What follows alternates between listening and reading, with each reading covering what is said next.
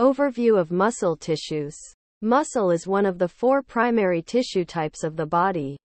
And the body contains 3 types of muscle tissue: skeletal muscle, cardiac muscle, and smooth muscle. Figure 1. All 3 muscle tissues have some properties in common.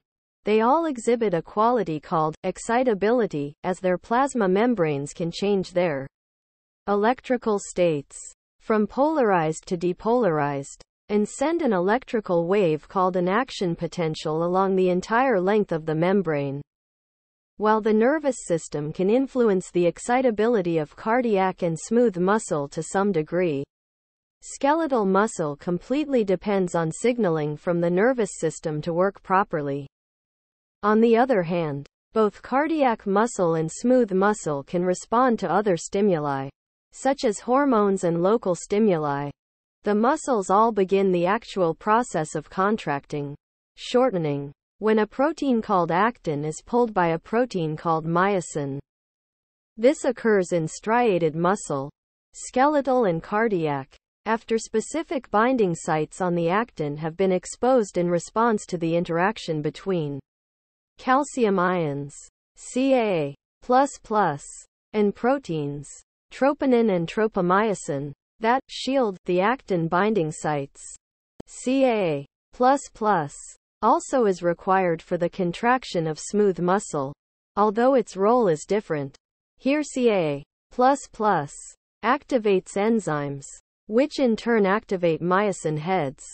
All muscles require adenosine triphosphate, ATP, to continue the process of contracting, and they all relax when the Ca++ is removed and the actin binding sites are re-shielded.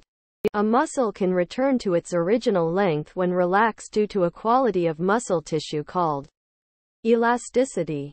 It can recoil back to its original length due to elastic fibers. Muscle tissue also has the quality of extensibility. It can stretch or extend. Contractility allows muscle tissue to pull on its attachment points and shorten with force. Differences among the 3 muscle types include the microscopic organization of their contractile proteins, actin and myosin.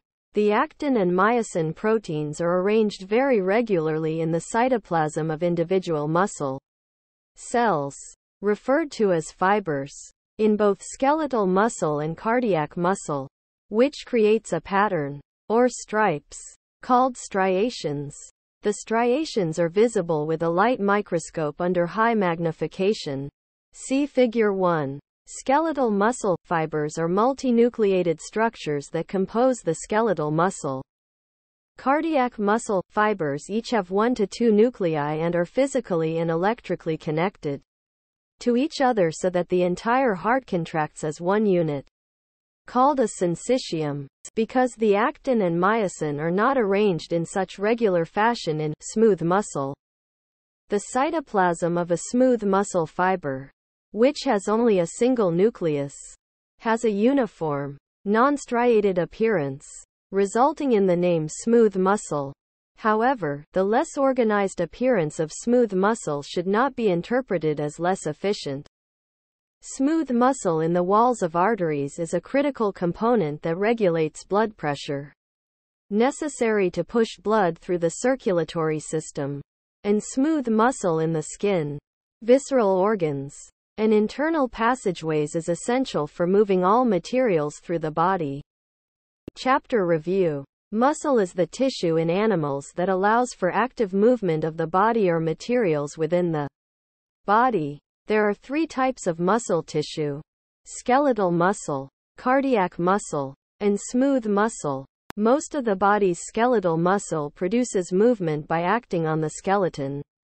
Cardiac muscle is found in the wall of the heart and pumps blood through the circulatory system. Smooth muscle is found in the skin, where it is associated with hair follicles. It also is found in the walls of internal organs, blood vessels, and internal passageways, where it assists in moving materials. Make sure to smash the like and subscribe buttons to receive notifications all new contents.